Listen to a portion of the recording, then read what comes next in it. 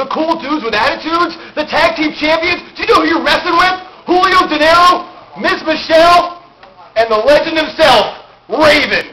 Julio and I are together again after a long, 5-year absence? Five long year absence. He was one of my top henchmen, and now he's moved up to his own status and has his own henchwoman with him, Miss Micheele. She'll be doing the henching in the match. Cool dudes with attitudes. It's like dynamic dudes with skateboards. It's dumb, stupid, irrelevant, and not only that, but Nick Burke is fat. I have to point that out. He's a fatty, and he just can't go, and he's not tough, and I will whoop his ass monkey style. Quote the Raven, nevermore.